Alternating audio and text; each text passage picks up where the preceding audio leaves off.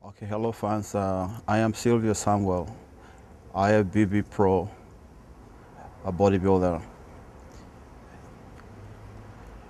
I'm presently 32 years old, and I was born to a mother and father who are Nigerian, but happened to born in Brazil. I did my earlier life growing up in Spain, as well visiting a lot of countries, Nigeria, US, Brazil, Bulgaria, Russia, and a lot of other countries, which from there accumulated a lot of interest in sport generally. Started Wall of Sport when I was 13 years old. That was a different sport entirely, which was weightlifting. And I grew up 10 years doing weightlifting up to international level, even winning up to world championship, and as well as participating in Commonwealth Games and Olympic Games. It's been an interesting sport to me, and generally the traveling also added to a lot of experiences and uh, which I had to learn, and as well that built me up to be a man. Uh, I finally decided to stay and accumulate a lot of my time growing in Spain for almost 13 years. And that makes me to uh, get on with the sport in bodybuilding when I had already lifting heavier weights with the weightlifting that I was doing before. And the interest for bodybuilding came 2000 when I actually left weightlifting for about 2 years because of the operation I had, which kept me off from the active lifting of weight and training. This goes a long way. It was like kind of something I wasn't even thinking it's gonna be like getting more interest on the sport because I had a job doing, but I was doing it like a hobby until the first year, 2001, winning the world championship in Greece, Athens. Then 2002, repeating the same thing. So then I thought to myself, I said, well, it could be the sport I could as well gain a lot of prestige and a lot of honor if I might do it and dedicate more interest and really knowing exactly what it takes to be a good bodybuilder. That didn't stop there. I went as far as still going on winning all my shows, that's representing Spain internationally, until finally 2004 when I applied, I won a show, Joe Wither Trophy, which actually exposed me to having my pro card. Uh, Generally, life was not really an easy going for me in Spain, as did had to work so hard and then try to make a living personally and as well sponsoring myself in the sport I was doing because I had no sponsor.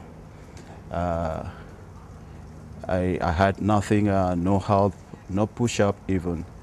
That makes things really difficult. But actually, if I will tell you that it's because of the interest I really had and the patience, mostly the love I have for the sport, that makes me to strive very hard and work harder on other avenues like the security, working in the night, and then trading by day, keeping money apart from expenses I had, and I also have to pay my traveling and hotel bills in order to compete internationally.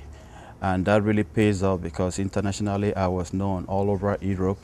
I repeated up to about 5 years world champion, winning the class and also overall winner. Then amateur Mr. Universe also in the Navarre and Waba sector, which really exposed me to the world of bodybuilding. Turning pro wasn't really going to be stopping over there. My career then went as far as coming over to US, and that made my move Immediately after I got my pro card, just 2006 June, and that was just 3 months to the New York Pro.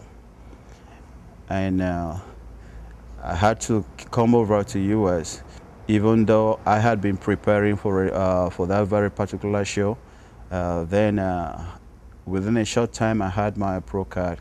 It was a great moment for me to take a move and then come for a first pro show.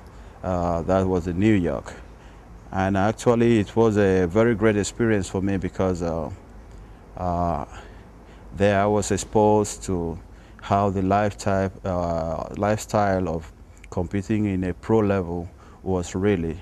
And it was a kind of something I wanted to really come and learn, because that's the basic thing I came to US to do at the first thinking. Come and learn and know how to be up there and then prepare myself for future. Not really a year or two, but probably might be something of about 3 years to come. So that achievement really paid off when I was placed among the finals, and then I was placed 14th. Then there were a lot of comments and good advice also from all-time pros, big pro bodybuilders like Flex Whaler, Sean Ray, Bob Shikelelo, and a lot of others talking to me, giving me advice to really stay back and then get on the show, because it's just that I wasn't being known, and obviously I was just new to the scene of pro bodybuilding American level. Nobody knew who I was, so that issue pays off because I stayed back and trained over here in US last year, and I went for my second show, which was the Europa Super Show in Arlington, Texas. It was a great lifting from the 14th position in the New York Pro Show to the 6th place in Europa Super Show last year. That didn't stop them. I strived to really go higher in acquiring my achievement. Went as far as going to Santa Susana, and then I got 4th place. That was towards the end of the year, and it was the last show for the Olympia, which actually cut-off point on the Olympia was 3rd place, and I was 4th place.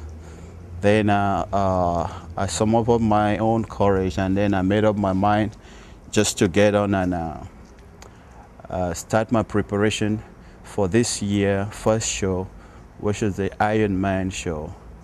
And I started my preparation in November last year, and also planning to make a move, totally change up everything, and then probably change my staying and move down to US, which everything went on according to how I planned.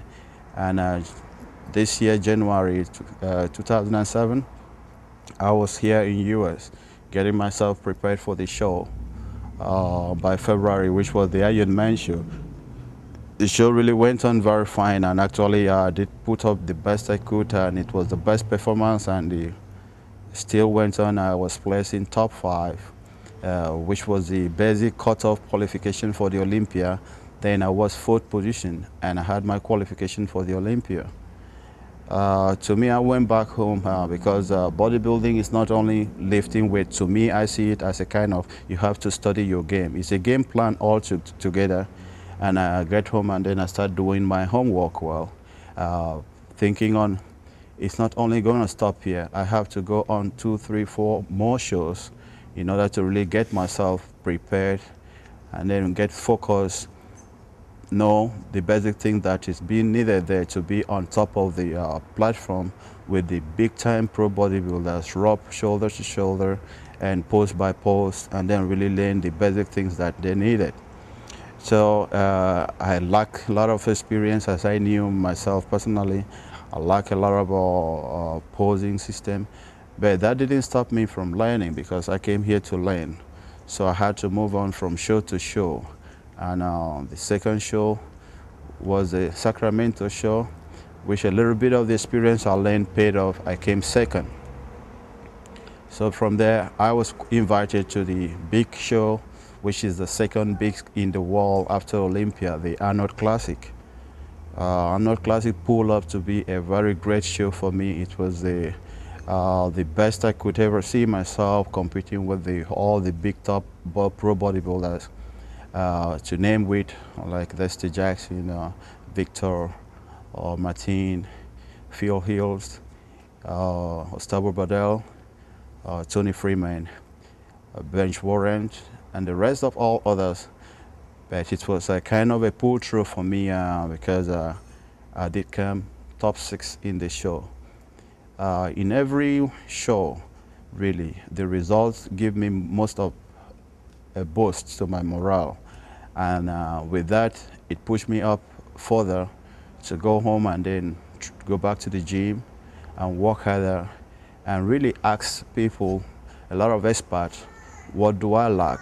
What do I need to really get to be at the top there? So all this advice really helped a lot, and I strive on further to go on the next show, which was the New York show. And the New York show, I came fifth place. I was okay because it was a show that I started my pro career, and then it was a kind of real great change from the 14 I was last year to even fit top 5. Then progress still move on. It was so it's easy, and it's like I can't be pulled out from the top 5 in all the shows. Then I still went on because I was like a hungry lion. I was looking for more.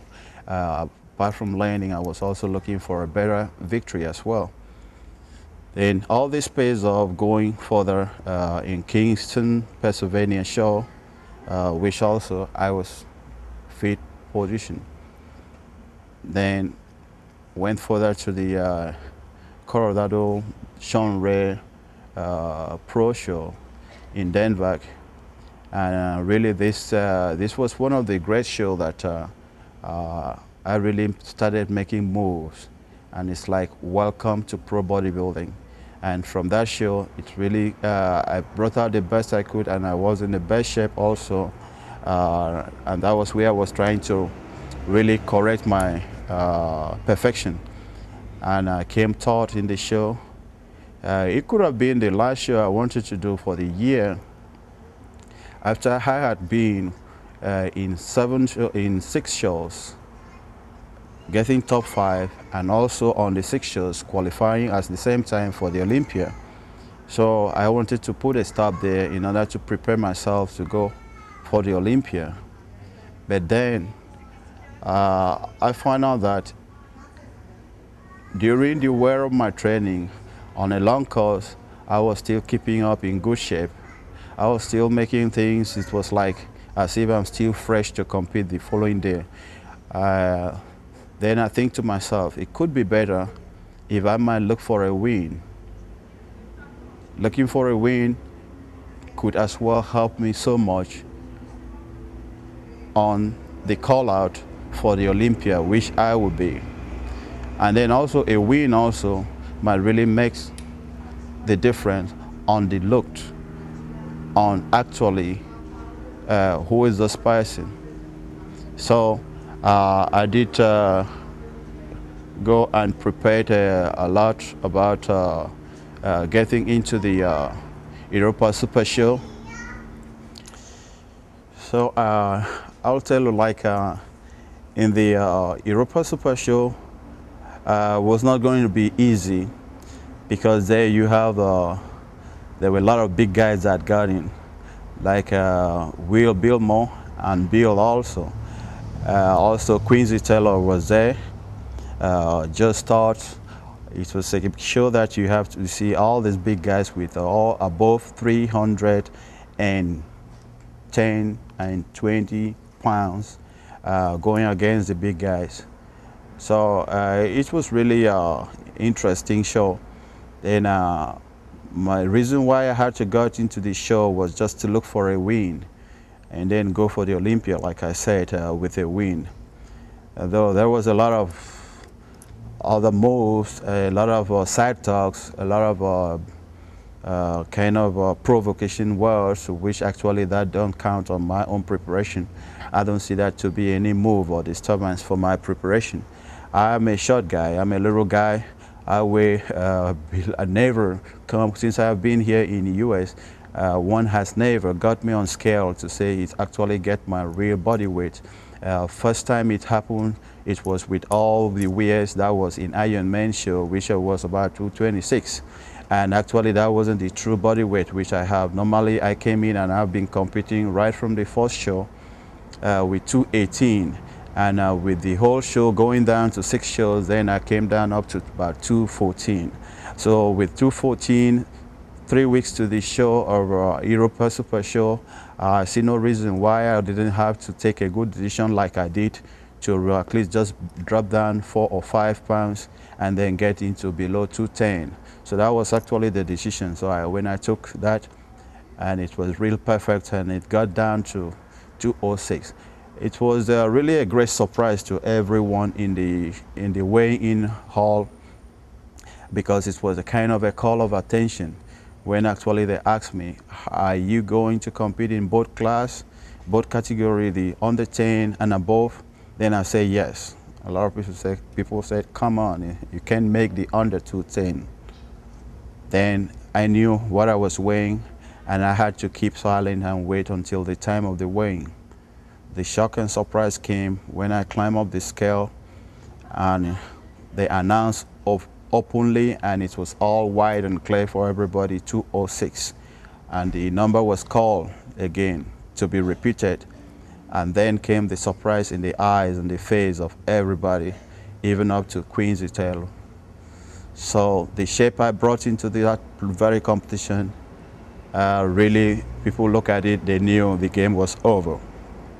I'm personally myself with the confidence and the expert, let me say the experts are calling to really help me in doing my presentation, helping me in how to pose, and the training, mostly the training of Charles Glass.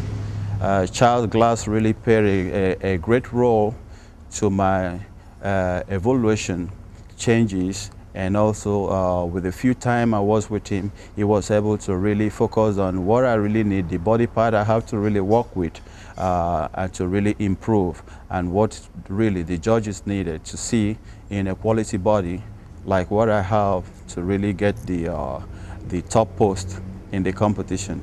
And that goes a long way with Bob also getting into to show me kind of posing. And that helped also in the presentation. Not talking less of a great help like the present Mr. Olympia, Jay Cutler. This guy has been a good ambassador to the sport, bodybuilding as a whole. And he is also a very nice and kind person. Personally, he has really had to help the young ones that he really see is really having the willing mind to learn and get into the sport. I was new in this game. I didn't know when to eat, what to do, how to eat. So I think Jay came into that very aspect and then really correct me on my form of eating, what I should eat actually basically, and what and the time I have to eat. When I'm hungry in the night, actually what I have to eat at a certain time to increase the body weight, to bring down the body weight, and all the stuff that it could have been good. And that's on that part. Also a great person as well, like I will tell you, also was Sean Ray. All these guys just came around. It was, if something money could pay, I don't think I can pay all these guys, but they just do it voluntarily, and they bring out their heart because they know what is the sport all about. And Sean really helped a lot in my stability in the US.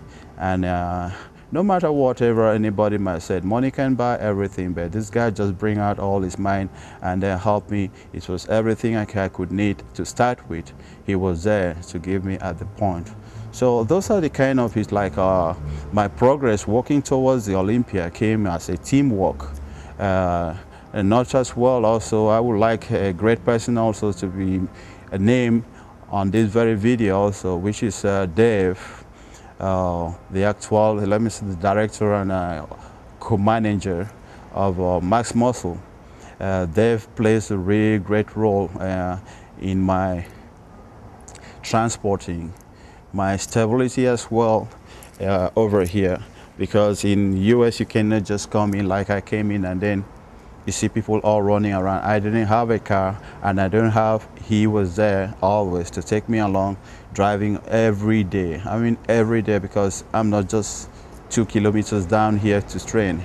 We drive every day from California, Fullerton town to Venice Beach, whereby I'm training every day, and it brings me back. He's always there at any time I need it. He offered himself to all my services, and is just like a brother. So along the way, I have to thank everybody. I thank all these guys that makes things to happen to me and then work as a team. This DVD will really expose most of my life, my lifestyle, my life generally, body in and out of training, and all the guys around me.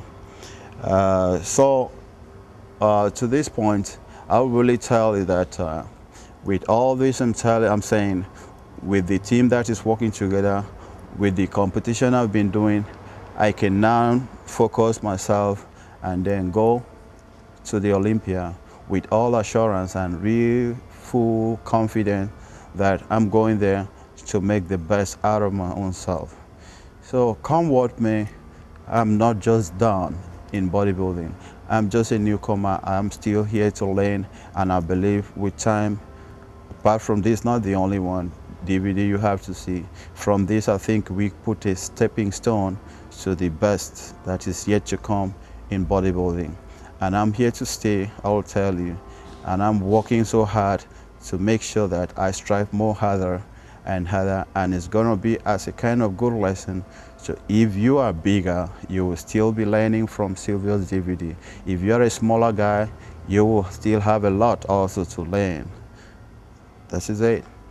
Then I will really have to give great thanks also, because it's like, I will say it's like a kind of ladder. If you want to climb a ladder, if there is nobody to hold on to the down of the ladder, you cannot feel so secure to climb up, because you might think you will fall. That goes to the two big sponsors that I have, which is the Joe Wither, the publishing company like the Flex magazine, which really makes things to happen for me while my stay here in US. They gave me a good contract just to start with, and then that really helped me because I needed just the push to be able to have my stability and then really know what I organize and what to do and how to start with, and to really live the life of bodybuilding. Because it hasn't been easy. If I have to tell you, while I was in Spain, I have to work 18 hours all over the night. People know that. I had to make ends meet, because I find myself to be, this is an interesting sport I'm doing, and all what I need to do, I had to work extra to really push myself up there. But here I am in US, signing a contract, doing what I love to do, just because I'm being paid for. So great thanks to Joe Wither, the owner of Flex magazine, and also the Muscle and Fitness. Also, I will have to extend the great thanks also to my great company also, which is the Muscle Tech, on the supplement company too. Supplement downline group plays a great role in nutrition system for bodybuilders. Everybody knows that. And these guys came into sponsoring me, boosting up my morale, and also giving me the necessary things, support, human and otherwise, and that really helped me to add more to my success up to this moment. It's not going to stop there, I know, because it's a great company that still wants my services, and I really have to thank them, because their help really makes me to really go on, and then be where I am at this moment, because If we are being paid for what you know or love to do, and it's like paying for your transport, paying for your flight ticket, paying for your hotel, is kind of extra morale, boosting you up to really go for the goal. And the goal is just what I'm doing, training hard, trying to be there. If it is top 5, if it is top 3, if it is number 1, whenever it's gonna come, I'm there. I want to be there, and I love to be there. So I thank you all, and I believe this will be of a great lesson. What I have major advice I could give to everybody: whatever you have to do, no matter how hard and difficult you have to go, just always have patience. Wait for your time, because whenever you have patience, the times will not wait for anybody. Certainly it's gonna come for you. So if I am where I am now, it's because of the patience I have and the confidence I have in myself and in this sport, that one day I'm gonna reap what I sow. And if I am here at this moment, I want to tell you, is because I have paid my due, and it is a due time. So just that. Thank you.